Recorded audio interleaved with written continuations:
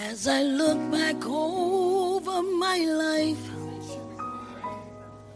and see where I have been, Jesus, I praise you that I'm not stuck in sin,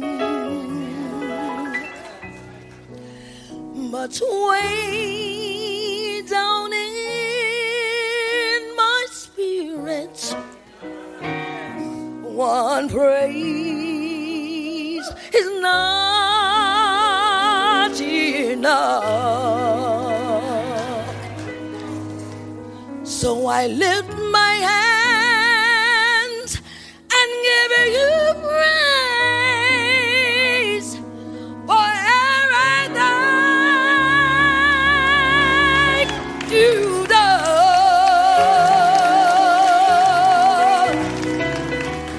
Hallelujah,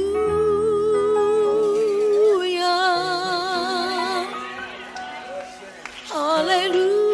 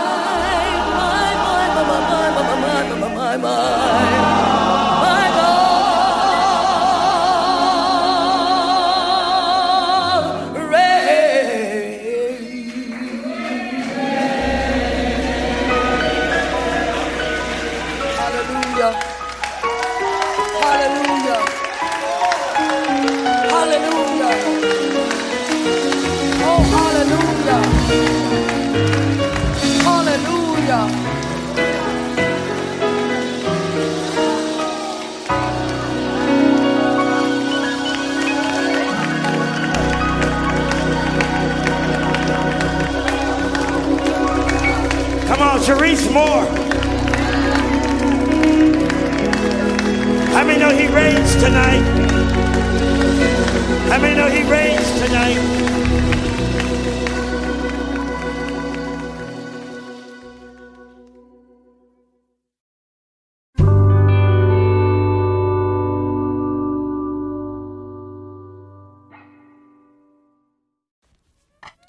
Hello, everyone. Hello, how are you doing? Sharice Johnson Moore here, your hope builder, lifting you out of your sorrow by guiding you to see Christ within through scripture and practical applications. I am here to give you a new word this morning for daily devotional. And when I mean new word, I mean new word. Okay? We start in the chapter of Joshua, in the book of Joshua. And as you know, Joshua is the new man of God has chosen for the children of Israel. Joshua. Okay? And Joshua got a lot of stuff on his hands, right? So let's get started with Joshua chapter 1 through 18. Joshua chapter 1 through 18. So get your books, your Bibles, your tablets, your cell phones, get your notebooks, and get your coffee, your tea, whatever you may be drinking, right? And we're going to get into this word. We're going to really get into this new book, into this new book, in this new book that we are starting with today, the book of Joshua 1 through 18. Okay, come on now, let's get busy.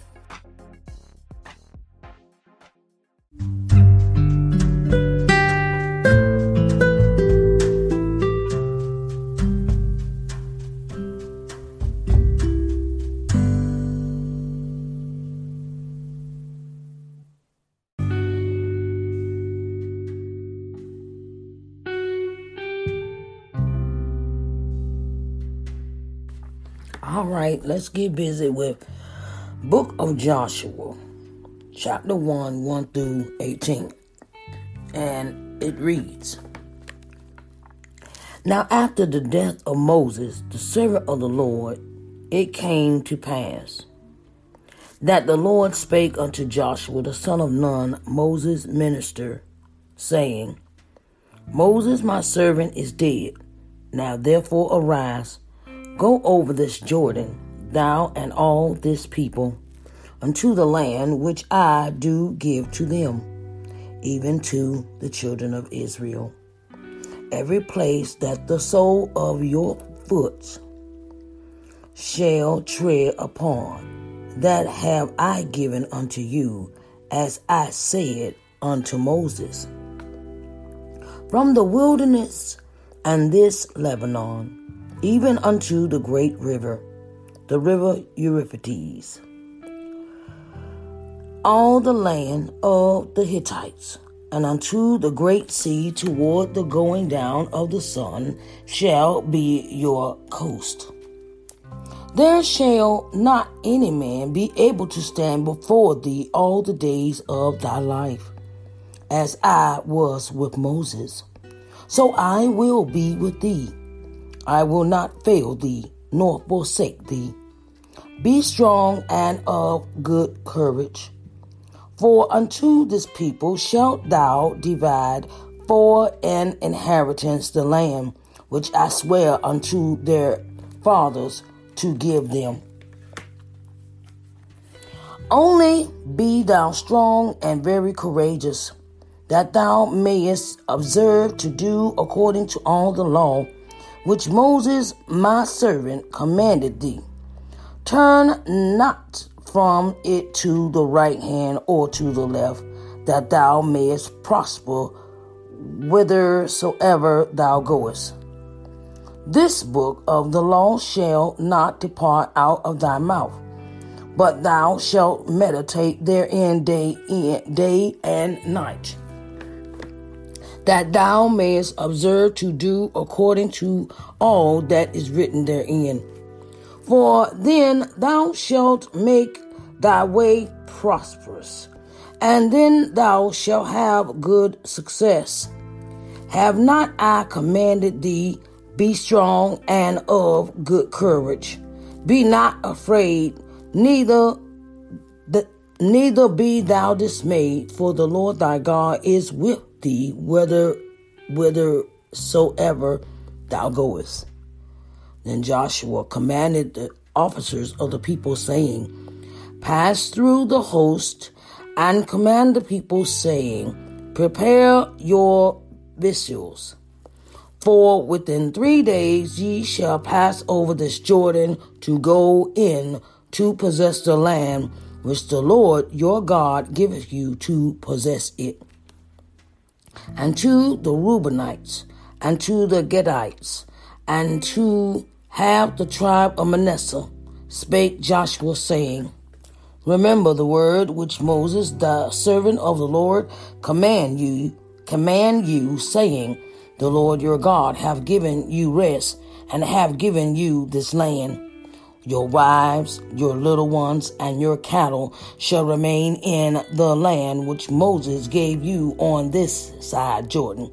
But ye shall pass before your brethren armed, all the mighty men of valor, and help them, until the Lord have given your brethren rest, as he have given you, and they also have possessed the land which the Lord your God giveth them. Then ye shall return unto the land of your possession, and enjoy it, which Moses the Lord's servant gave you on this side Jordan towards the sunrising. And they answered Joshua, saying, All that thou commandest us we will do, and whithersoever thou sendest us we will go, according as we hearken unto Moses in all things, so will we hearken unto thee. Only the Lord thy God be with thee, as he was with Moses. Whosoever he be that doth rebel against thy commandment, and will not hearken unto thy words in all that thou commandest him, he shall be put to death. Only be strong and of a good courage. I have read Joshua chapter 1 through 18. Oh, dear Heavenly Father, we come to you for guidance. We thank you for everything that you have given us, all the things that you have blessed us with, just from opening our eyes this morning, putting the breath in our bodies and activity of our limbs, and we are in our right minds just for the day, Lord. We say thank you, Lord. Thank you, Lord, for allowing us just this day. Give us our daily bread. Forgive us our trespasses, and we forgive those that trespass against us. Lead us not into temptation, but deliver us from evil. For thine is the kingdom, power, the glory, forever. In Jesus' name we do pray. Amen, amen, and amen.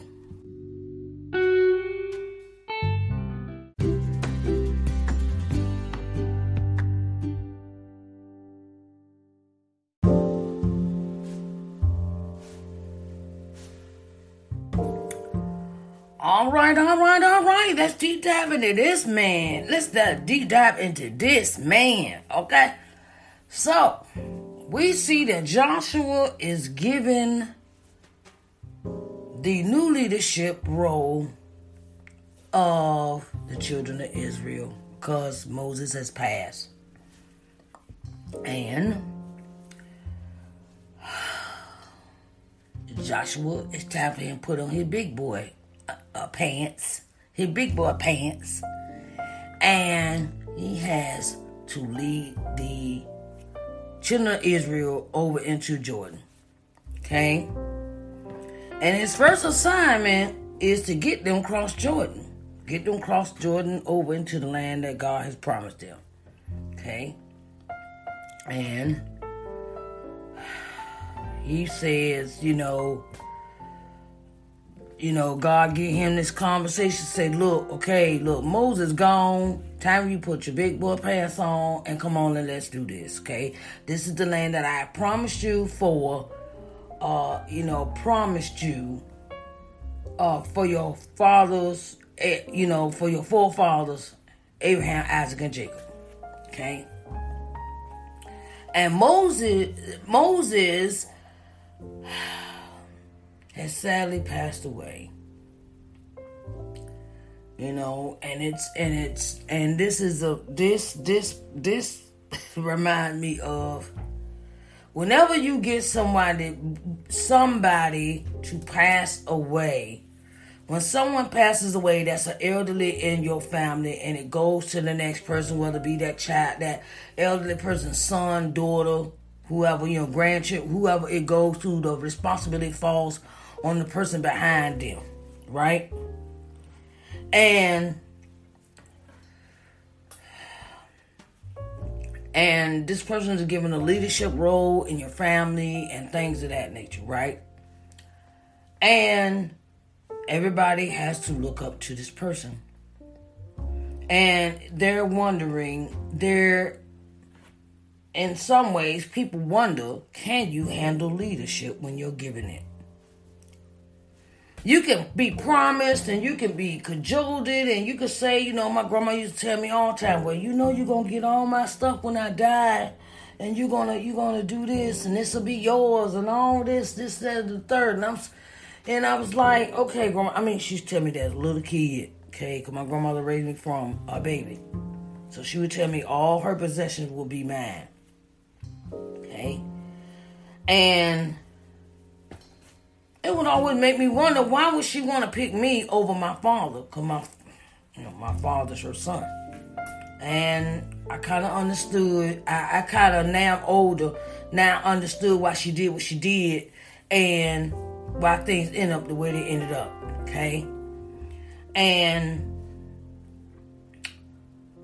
when you are given a leadership role, everybody got their eyeballs on you. This is the scripture. This scripture right here is saying, look, this is your job. You have to lead them, and you have to do what the Lord say when you step into a leadership role. Whenever you are given a leadership role, you under a microscope, man. You under a microscope that you didn't think you would be up under, but you are. Because you have sometimes it may feel like if say, I'll give you an example. Say the pastor of the church passed away, and now it's time for someone new to come in and, new leadership, new assignment, a new pastor, a new bishop, a new whatever the role may be. And you come in church and you a newbie and ain't nobody never heard of you and and you gotta prove and then you might feel like you have to prove yourself to people in this leadership role, because you might feel pressure in this role. You might feel overwhelmed in this new role. But God says that you need to depend on me. Don't worry about the people. You just need to do what I say do. See, and that's what our leadership has sometimes forgotten. We too big. I'm telling you, if God leading you to do something certain when you a new leader, doing something new, follow God. Don't follow these people out here that's talking about, well, you should do it like this, and they ain't even got a business themselves. Okay? They ain't leading a horse to water, okay? And you have to stay in the will of God. Stay in His face day and night when you receive this leadership role. Because people that don't lead will lead you right down. They will lead you to damnation sometimes, because they don't understand all the particulars of leadership. They never led a horse to water. They have never even straightened up their account books, their checkbooks. Nevertheless, trying to lead somebody. Okay? And what God is telling Joshua, you need to stand with me. You need to come to me night and day and talk to me about everything. If you have questions, if you want answers, if you want to be led right, because sometimes we get that I want to say this. Leadership is not getting you get to this position and you making people feel small. Never do that to people that you have to lead. Never make them feel small. Make them feel included in your leadership. See, Joshua goes out and tells the children of Israel, this is what's going to happen and we're going to do this. He includes everybody in the conversation. And that's one thing about leadership. Leadership is about sharing and about assigning or assigning certain jobs to people or showing that you in it together. Everybody is in this together. We not separate and I'm not better than you. And leadership is about inclusion also. It's not about getting big-headed. Now I got the title now and I think I'm all that. And I could talk to people any kind of way. And no, because you will run people off with that. I have seen that in the church millions of times that I go to a church and the pastor got something to say about the way the women dress. Or about about how things are going on in the church and what the person do and the worst thing of leadership in a leadership role, we never get into talking about our members to other members. Please don't do that. These are the things, if we got something to dispute or something, if we got a disagreement, we come in the office and we talk about it. Come in the office, me, the party, maybe the people that do not agree with each other. Me, the leadership, and the two people that have the disagreement, and come in the office and sit down and talk about it. And then don't go out and air that stuff to your congregation. Ooh, child. Okay? That's something I've learned. I have learned that. Everything that's discussed in the pastor's office don't need to be out in the congregation. Okay? And leadership requires you to have a certain dignity about yourself. Leadership is about loving people, not dogging them and talking about them or using them because they're congregants. I'm giving you some stuff today. I'm going to give it to you because leadership is about loving other members, and leadership is not being in everybody's business trying to control them after they leave your church. About permission and they need this and I know you can't do this and no you can't hang around that person. If that person want to go on and smoke crack, okay, your job is to give them a sermon, minister to them, and if they come to you for help, then you talk to them. But if they don't go off and put yourself in other people's business. That's how a lot of people lose their congregants. Leaders lose their congregants. Yes, you have an obligation to your sheep. You have an obligation to your sheep, okay? But sometimes you as a person cannot put yourself in to trying to control that person's every move, everything that they do as a leader.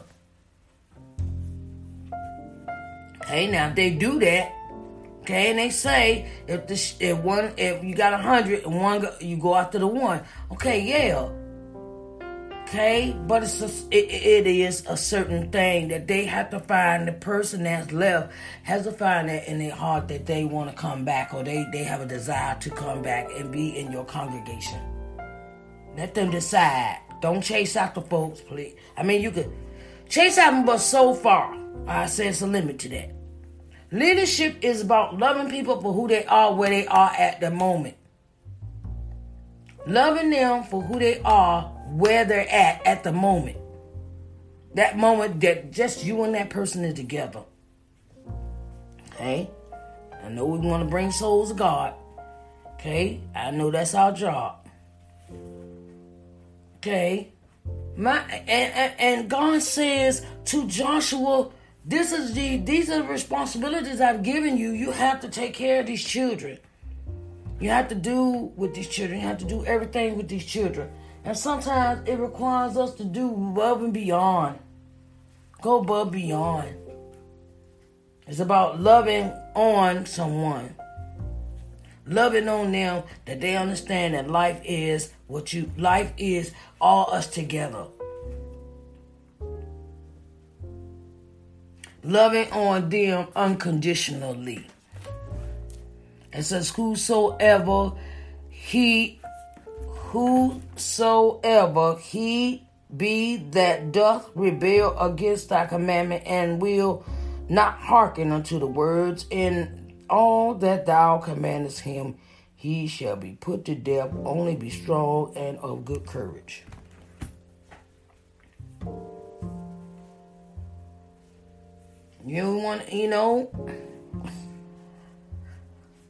God is giving Joshua these commandments. Joshua's new leader now. Joshua has to put his big boy pants on, and we're gonna see what Joshua do next. All right, everybody. Says you gotta until the Lord giveth your brethren rest. Yes. Help them, guide them, teach them, and love them unconditionally. But if he does not do what he's asked to do by the commandments, but leadership is also about letting go of people. Sometimes you gotta let them go. Let the Lord bring them back into your fold. Everybody not perfect, okay? But sometimes you have to leave. Sometimes you could lead them. You can lead them to the water, but you can't make them drink, as they say. Okay? I want to say it's been a pleasure and an honor today for me to talk about this in the now. This in the now. And it is the book of Joshua, chapter 1 through 18. I want to thank y'all for coming in and listening to our new season. It is a new season. Season 7 of Daily Devotional. We just had a 2-year anniversary on this podcast. It is 2 years old as of June the 9th. We had an anniversary, and everything is such a time of celebration. My birthday is July 24th, which is tomorrow.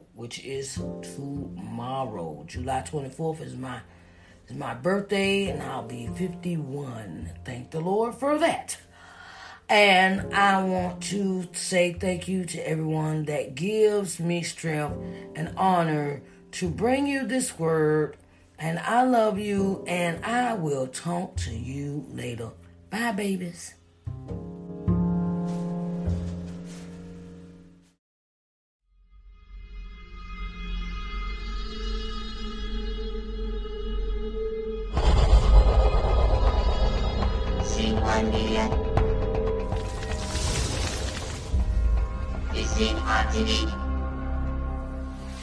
Hello, everyone, and welcome to LBM TV.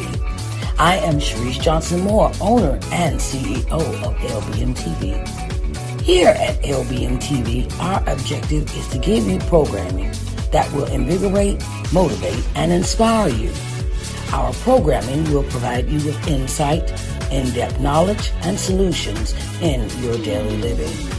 We can be seen on every smart TV, smartphone globally.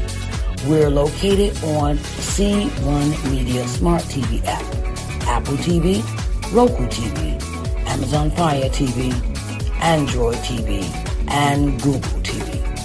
So get ready to enjoy positive, uplifting program for your daily living here at LBM TV, where we care about you.